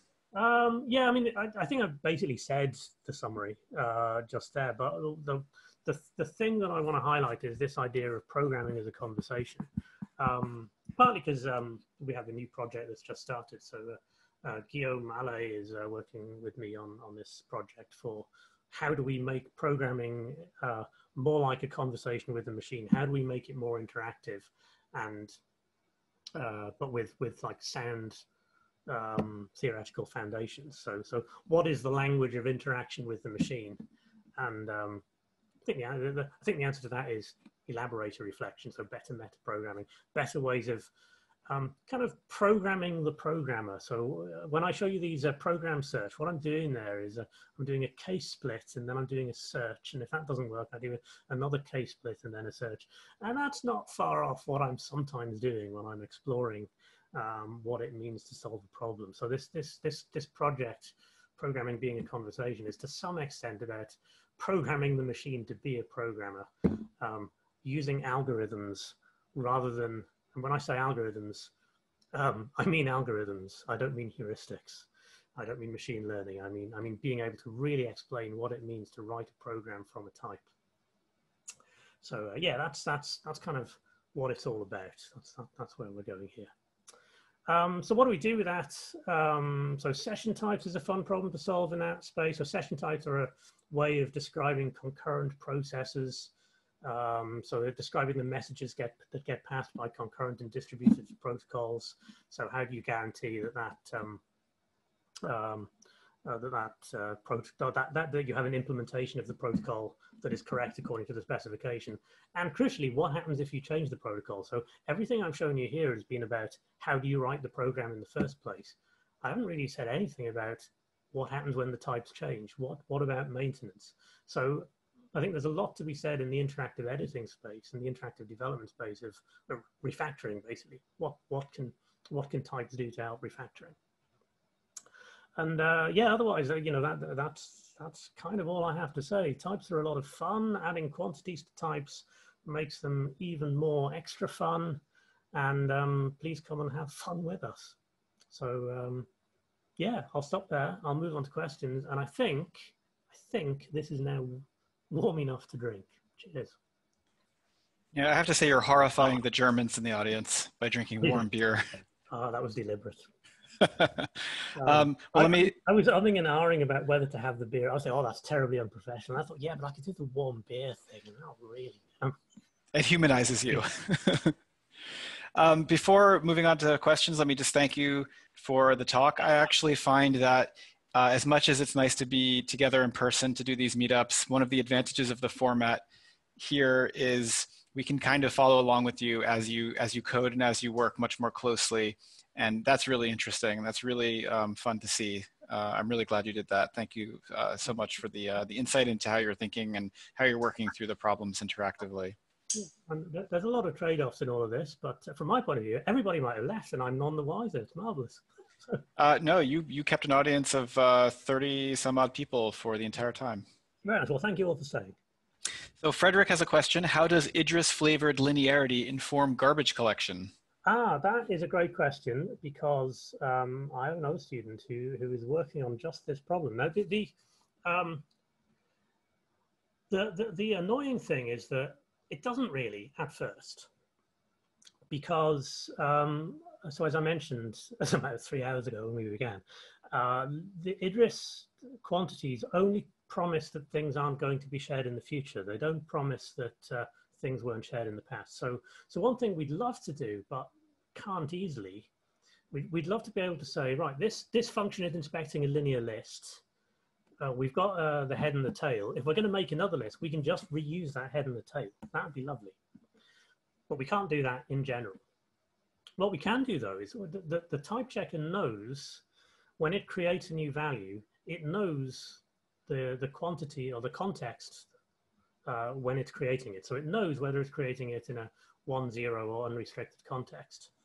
And the runtime representation of constructors has a few spare bits. So you could use one of those bits to say, this thing was constructed in a linear context. You could do that at compile time. And then instead of splitting on the compilation saying this is nil or cons, you can say this is nil or cons, linear nil, linear cons. And in the linear branches, you can use that information at runtime. Now, I don't really know how well that's going to work because obviously it has the cost of making the program much bigger. And maybe there's some analysis we can do to say, oh, this is always linear. But my master's student, Andre Videla, has done some very promising initial experiments that suggest if everything lines up, this could be, being linear correct, could be a really big win because you're not allocating, you're not garbage collecting as much. But that is as yet unexplored, apart from this very small amount that Andre has done. But I think it's very promising because it is, at the end of the day, it's an additional bit of compile time information, and let's see if we can use that additional bit of compile time information to do something useful. So other things we can do with that is you know, we can already do things like have a type that represents the fact that a test has been done, so we don't need to do the dynamic check again as long as we're still hanging on to the proof. So that's one place where we can use types to improve performance. But this linearity thing, that is one more thing. Again, that's a long way of saying I don't know, but we're working on it. So. Thank you. KK asks, can you say a little bit about the origins of QTT? What made it a good fit for linear types in Idris? How does Idris's design compare to, say, linear Haskell or Rust even? Oh, yeah, okay. So where QTT came from, that's essentially the amazing mind of Conor McBride, who wanted to solve this problem and essentially solved this problem, but for a small bug, which Bob Aki found and fixed. And part of the reason that QTT therefore became a good fit for Idris is the I don't know. This is probably an unsurprising reason. It's just that I've known Conor for a long time, and he was heavily involved in the supervision of my PhD, and a lot of that involved thinking about erasure. And one of the things about QTT was, let's stop doing erasure by ad hoc analysis. You know, however much we show the correctness of those analyses, let's get it in the type. Let's work out a system that gets it in the type. Conor figured that out. I picked it up off Conor. What made it a good fit is really the linearity side of it is kind of a happy accident. It's not really linearity that was the thing I was bothered about. The thing I've been bothered about basically all the time I've been interested in dependent types is, how do you know what's there at runtime and how do you know what isn't? And, you know, I wrote a thesis on this, or an analysis that works out what to erase based on the types. And I'm delighted to say that my thesis is now completely the wrong way to do it, because Conor and Bob came up with a better way. So it's the fact that I was interested in zero multiplicities, not so much that I was interested in one multiplicities. And now I can write that. So I use that run length encoding example. We used to use that run length encoding example as a way of showing how tricky it was to think about erasure. Now I can use it as a way of saying how clear it is to think about. I think it's clear. Maybe people don't agree, but how clear I think it is to say what's there at runtime and what isn't. So the linearity thing is just another thing that works in the same system. And as for how it compares with Haskell, the intuition that you have for how linearity works in Haskell is exactly the same as the intuition you would have for how it works in Idris. The difference is that they don't have the zero multiplicity, or at least as far as I know, they don't have the zero multiplicity. And to some extent, they don't have the need for the zero multiplicity. So in Haskell, you have the very distinct type language and value language, term language, program language, whatever you want to call it. Whereas in Idris, we have the same language for both. It's part of what makes types first class. So we have this additional problem that we have to think about zero multiplicities that Haskell doesn't have. But other than that difference, they're pretty much the same. One thing Haskell does have, if I remember rightly, it's been a while since I looked at the linear Haskell paper, but or the first linear Haskell paper they have, as I remember it, quantity polymorphism. So you're not only abstracting over types and values, you're abstracting over the possible quantities of things, and you're able to do some manipulation with that. I would like that. I would allow a lot more expressivity. The question is, it might come at a cost. It would potentially make libraries and APIs harder to think about. We have to think carefully about what went in the prelude. So, adding new stuff to a type system isn't, adding more stuff it's not necessarily free. It doesn't necessarily, it gives you more things you can do, but it might give you more problems. So it remains to be seen what the right way to deal with that is. But actually, another reason why, the main reason why Idris doesn't have quantity polymorphism is more that I don't think Bob has worked it out for, not as far as I'm aware, Bob has not worked it out for QTT. And my strength is in implementing type systems, not improving them correct. So I'm going to wait for someone to figure out the right way to do it before I dive into it. But yeah, they're very similar. And the programs that I showed you, actually, apart from that, so the fact that I'm returning a pair of a Boolean and something computed from that Boolean. So that's kind of a small implementation detail. Those examples with the state of sockets and with the data store, you can absolutely do those examples in Haskell. You don't actually need full dependent types to do those examples. Dependent types make it, I think, a little bit more expressive what you can do with them, but you could do those in linear Haskell. Since the question also mentioned Rust, I've been trying to think. Oh, yeah, I've been trying to think of an intelligent question myself, and I can't come up with one. I wanted to ask you something about the relationship between linear types and dependent types, because I always thought of Idris as that dependently typed language and Rust as the linear type language. And here you're bringing them together, and I'm wondering how you would explain their relationship for someone who is not as deep into the subject as yourself. So I don't really know an awful lot about Rust. I enjoy reading about it. I very often get Rust envy when I look at some of the low-level programs that they're writing and are able to, make these pretty strong correctness statements about. So I would like more of that in Idris. But let's massively oversimplify, because that's all I can deal with when it comes to Rust. So I think we can probably, or many of us will agree that shared mutable state is a bad idea, and it's where it's one of the biggest sources of where programs can go wrong. So Idris and Haskell and pure functional languages, they remove the mutable bit of that, whereas Rust removes the shared bit of that. Is that a reasonable way of, maybe? I'll have to think about that a bit more. But no, that's good. Actually, I hadn't thought of it in quite those terms. No, that helps. Say that Idris is the dual to Rust in some sense.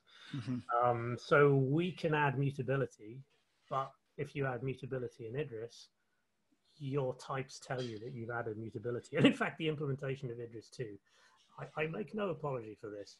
The implementation of Idris 2 is extremely mutable. There's a lot of mutable structures in there. And that's just because when you're type checking a dependently typed program, information doesn't all turn up at once. So you've got these implicit arguments. You don't know what the type is. You have to wait for things to show up before you can fill in those types. And gradually you'll get more and more information. And it's just faster to do that with mutable types. But the types tell you, or the mutable structures, the types tell you that there's mutation going on. So you know that if there is some problem with mutation, here's the red flag. This function has the red mutable flag, saying this is where it might go wrong. And I guess likewise, Rust has, unsafe. And I assume, I don't actually know this. I'm sure you can do shared mutable things in Rust, but somehow so yeah, there's the distinction. I think Rust has so you've got ownership and borrowing, and we don't have this sense of borrowing in Idris. And sometimes I would like that. Like I'd like to be able to pass a linear thing to a function and say, I'm only lending that to you. It will still be available to me when you come back. So we need to figure out the rules for how that might work. It would basically be, you can case split on it, but you can't do anything with the things that you case split on, for example. So it'd be nice to think about that. And how will we allow borrowing? It will make programs look a bit nicer. So yes, there's another distinction. Yeah, I suppose they're thinking a bit more about memory in Rust, which is not something you would typically do in a functional programming language. I think that there's something that might be quite fun, actually. I only very briefly looked at this, but we talk about, we can talk about erased things and we talk about unerased things. So we could say, I show you with the run length encoding, you've got this relationship between the list and the run length encoded representation of the list. And the list that you've got, we had a zero multiplicity. Well, maybe a similar thing you could do is you could have, I don't know, an array of bits. And the meaning of that array of bits is determined by some other higher level type, some other, you know, complex data structure. Let's say it's I don't know, a balanced tree. But the balanced tree has multiplicity 0. Your array of bits has multiplicity unrestricted, so that you can maybe program in terms of the nice high level structure, but the thing that comes out at runtime is in term with the low level bit representation. I have no idea if that would work, how it would work, but it's pretty cool if it did. With types showing you that the two things are essentially the same thing, but the runtime representation is cheap, or the runtime representation is something that you can be precise about. Well, thank you. The point about sharing is informative. I think I personally concentrate on the immutable part. I never really think too much about the sharing part, but as you were saying, we're on this journey toward making programs more safe and more correct. And these are different parts of that. Right. And I don't know, it's probably hard to talk about differences between Idris and Rust. It's probably easier to look for the similarities. Well, understanding linear types versus dependent types, I think is what I was curious about. It doesn't have to be specifically about Rust. Actually, this is I don't normally get around to mentioning this, but it's popped into my head, so I'm going to say it. So having a core language with linear and dependent types, I'm going to make this outrageous claim that, you know, there's your one true core language. Any language you want to implement is, you can do this with a core language that has dependent and linear types. And I partly say this sort of thing because it'll annoy someone, they'll disprove it, and in doing so, they'll come up with something really cool. But the other reason I say it is that there is that core language that's part of Idris, and the way the system is structured. So you've got the high level language, then that kind of desugars to an intermediate language that's just like the core construct. So it's pattern matching, function application, case blocks. So that is exposed as part of the API. And I think it would be quite fun to write a different surface language that's not this, you know, language that looks a bit like Haskell, only strict, and is otherwise a functional language. Instead of doing that, let's have a surface language that instead emphasizes the linearity and becomes an imperative language with dependent types, with the linearity making sure that things are only used in the right state. And sometimes, you know, when I'm out for a wander and letting my brain go to odd places, I start thinking about what that language might look like. And I think, oh, well, when I get back to my machine, I'll start sketching it out. And of course, when I get back to my machine, I've got some email about a thing I forgot to do. So I never get around to it. But I think using that core language that Idris 2 exposes, I think I would love it if people not only had fun with writing new backends for Idris, but also have fun with writing new front ends for Idris. So what can you do with this this thing I'm claiming is the one true core language? Oh, I'm glad this conversation elicited that response. We have a few more questions from the audience, and apparently nobody has a mic tonight, and I have to ask most of them. Evgeny asks, is it possible to take a function that is in fact linear but not declared as such and build a proof that it is indeed linear? Not within the system. Not in Idris itself. I could imagine some kind of analysis, like a linter that says, hey, this function's linear, maybe you should make it linear. Because this comes back to the garbage collection question from earlier. So if you, let's say if a function is linear safe, that might give you some opportunities for optimization. So I can imagine a compile time analysis doing that, but I can't think of a way of, like, we don't have that level of introspection on data types. It'd be nice if we did, but we don't. Thank you. Frederick has another question. I think he's our #1 question asker tonight. And just to bring another language into the conversation, does Idris have something akin to AGDA modules? AGDA modules are sort of like function abstraction, but with a few extra niceties. Yeah, so I've sometimes thought about should we have a modules list? Not necessarily Agda style, but ML style. And I think Agda's modules are kind of similar in style.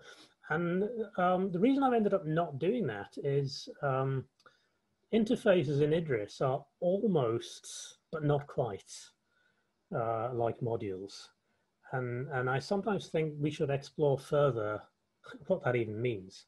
So they're modules in the sense that they provide an interface. You don't have to provide like only one implementation of an interface. Like, so in Haskell, you can only provide one implementation of a type class. In Idris, you can provide multiple implementations of an interface. And, that's got pros and cons that has been debated at length in various other places. But one thing it gives you, because you can have multiple implementations, is you can say, right, well, I'll treat an interface as a module. We'll write this signature, and then we'll just write lots of different implementations for use in different contexts. So this doesn't quite work in Idris 2 yet. It will at some point, but interfaces are a high-level construct. They translate down to the core language. In that sense, they are first class. So that means you can calculate, barring the fact that the desugaring doesn't quite work yet, you can write a function that computes an instance of the interface. So that gives you something a little bit like first-class modules, in that you could say, right, I have this interface, call it a module. I have a data structure that, if there's a small number of elements, I'd be better using a list. If there's a large number of elements, I'd be better using a tree, say. So you can write a function that calculates at runtime which instance of that module you want, which instance of that interface you want. So yeah, it doesn't quite give you full modules in one sense, but it gives you a little bit more than modules in another sense, and you've got this first-class property.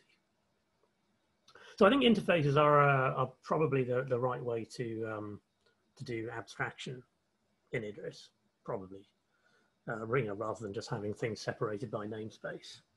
But we haven't really played enough yet with what they can do. So yeah, the short answer to that is no, no but.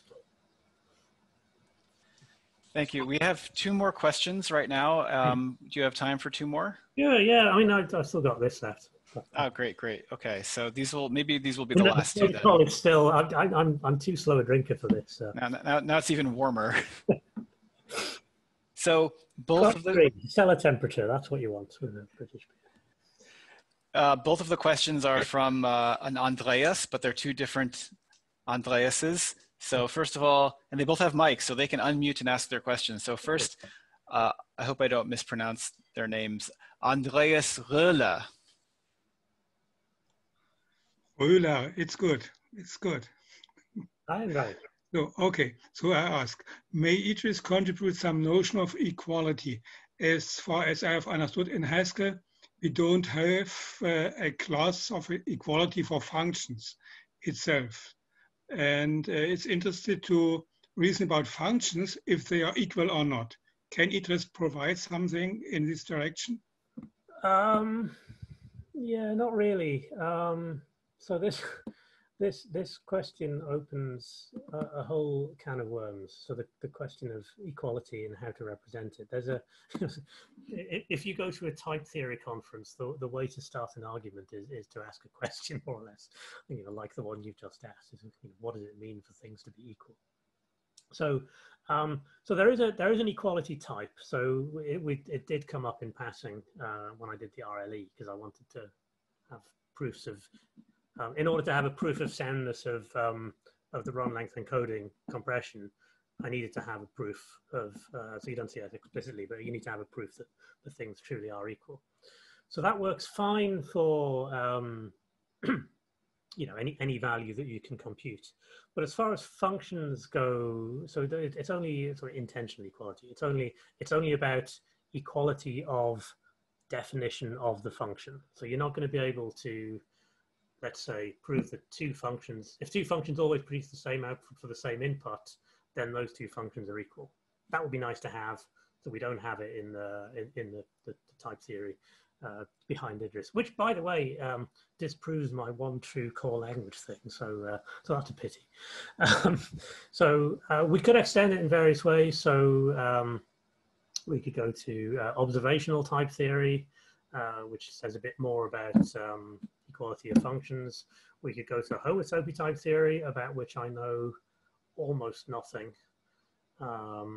So there's all sorts of other ways of representing equality that we could have, but don't. That's really a question that I've left for people who are much more knowledgeable about that sort of thing. I guess it's an example of, you know, if someone comes along and wants to investigate better ways of representing equality in Idris, I'd love to hear from them, help them along. So we can't do an awful lot more than what you could do in Haskell. I just took part at some round about category theory, and there was a programmer who used Idris to answer some questions or to reflect things. Okay, yeah, I mean, so for you can certainly do equality proofs, so like that or you can do proofs of equality of all kinds of interesting things, but you can't do proofs of equality of every interesting thing that you might want to. So, like you start running into trouble when you try to prove things about higher order structures, for example. So, but I mean, my goal here is if we think of the overall philosophy about being about how do we make correct software cheaper to produce, then maybe we can get away without worrying too much about proofs. So the sort of proofs we have to do tend to be a bit simpler. And I do a lot of, I end up having to use a lot of proofs about, you know, associativity of appending lists, that sort of thing. These things do naturally come up in practice, but maybe not so much the equality, complex properties of complex functions. Yeah, much as I'd like to be able to say it's possible to do that. At the minute, it's not. Thank you. So our next Andreas is Andreas Bernstein aus Braunschweig. Yeah, hi. Hi. I have an implementation question. You said that the language core is parameterized over a list of names. So I'm curious how this list is then used. Are local variables indexing in that list, or how does it work? Right. So is it a good idea to show you this? I'd prefer not. It'll get too deep, because I'll try to explain it in words rather than showing you the type. Firstly, I'll say I'm going to go into this in huge depth in this summer school that I talked about, which will be recorded. So you'll see this in much more depth in a few weeks. But for now, what we do is local variables are. So if you've done any implementation of a functional programming language, you've probably encountered de Bruijn indices. So the Bruijn index is a representation of variables by, I'm assuming you know this, I'm just hopefully telling the whole audience rather than any individual. But so de Bruijn index is a way of representing variables by counting the number of variables since it was defined. So 0 is the most recently defined variable, 1 is the next most recent, and so on. So this is part of why scoping becomes a bit of a nightmare when implementing a language, particularly one where you have to manipulate terms a lot. So we have to do an evaluation of terms. We might have to do substitution into a term. We might have to unify two terms that have local variables, and one might have fewer local variables than the other, so we have to make them match up, and that involves certain kinds of manipulation. And using indices works really nicely for some things, not so nicely for others. But at the same time, you don't want to have things represented as just a name, because if things are represented as just a name, you're going to get clashes. Because if we were all issued at birth with a name supply, and they were the only names we were allowed to use when we're writing programs, then we might be okay because we wouldn't get any clashes. But realistically, we're functional programmers, so we call everything X or A. So we can't just use names. People wondering whether that was a joke or not. So maybe you could decorate the name in various ways. So I've done, and there's various libraries in Haskell, probably other languages, for helping you deal with this. So what I've chosen to do instead with the Idris 2 implementation is kind of have a mix of both. So it's nice to use names for displaying things to the user. It's nice not to have to invent new names unless you really have to. So Idris 1 would defensively invent new names just in case, and you get some very strange messages sometimes. So we have this mix of the Brown interseason names where a variable is represented as a pair of a number and a proof that that number represents a specific name in the list of names in the type. So at runtime, all you get is the number. You just get that index that tells you how far to count back in the context to find the variable you're looking for. This is good news for the evaluator, because the evaluator, it just has an index. It just has to look up at a particular index.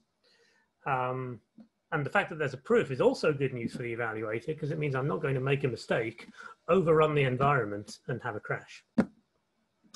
It's also good news for implementing any kinds of manipulations that we've got. So I might need to, like when you're traversing a term and you have to go under a binder, you encounter a variable.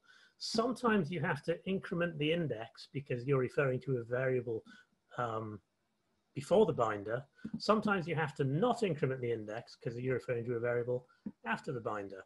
And I've got that wrong so many times.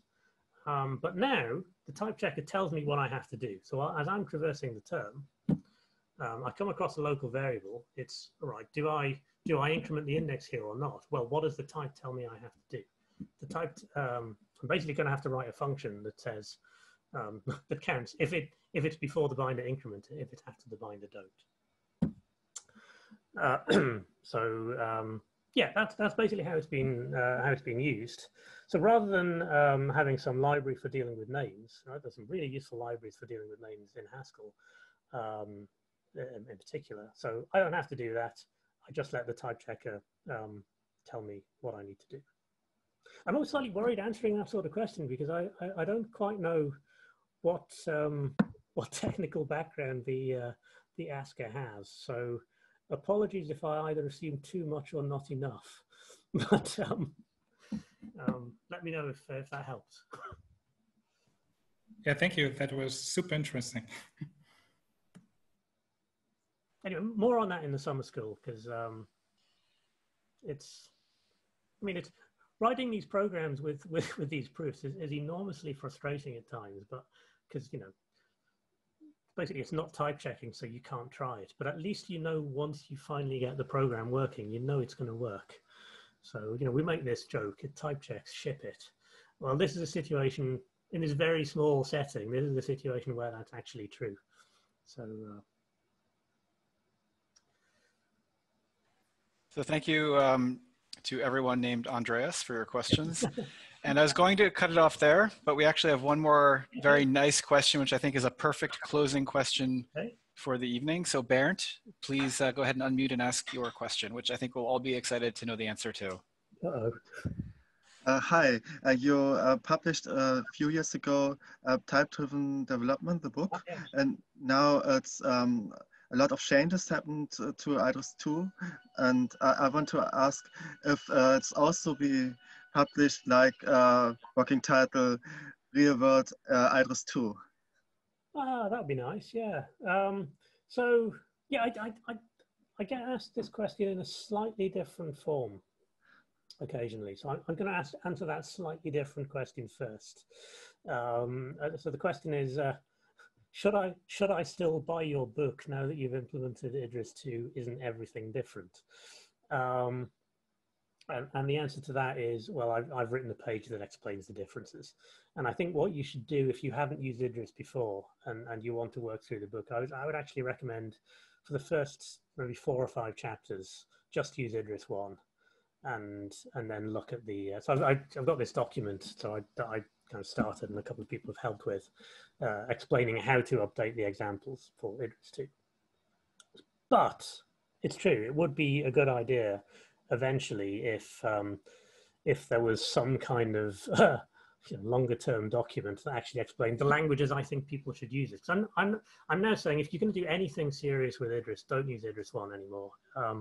Idris 2, yes, the version number does begin with 0, but it's still so much better than Idris 1. It's so much faster, it's more robust. Like, yeah, okay, the error messages are still kind of ropey, but then they were in Idris 1 too. The system isn't as polished as it could be, but you know that'll improve in time. So I'm saying if you're going to do anything real, do it in Idris 2. But yeah, it does leave the question of, you know, what's the point in the Idris book anymore? So I'd say that the type-driven development with Idris was always meant to be about the ideas behind type-driven development rather than about Idris itself. So obviously Idris is the language that's being used to introduce the ideas. But that's why a lot of the examples are kind of small, and we don't really build up to any huge example.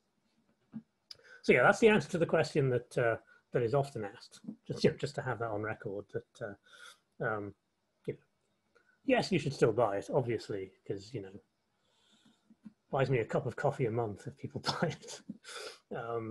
But you can still use it with Idris 2, provided that you're willing to look up what the differences are.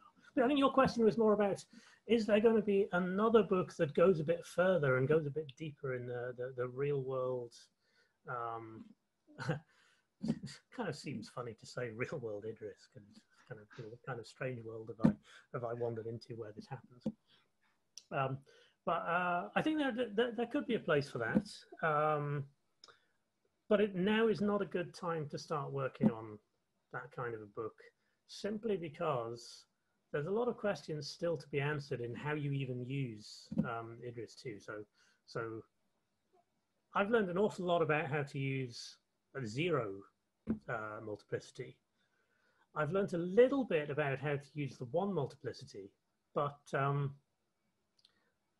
I've given a few talks about Idris 2 over the last year or so, and I think in every one I've been using linearity in a different way. And what you can take from that is I don't actually know how to use linearity best yet. So I don't think it's a good idea to write anything down until we've all figured that out.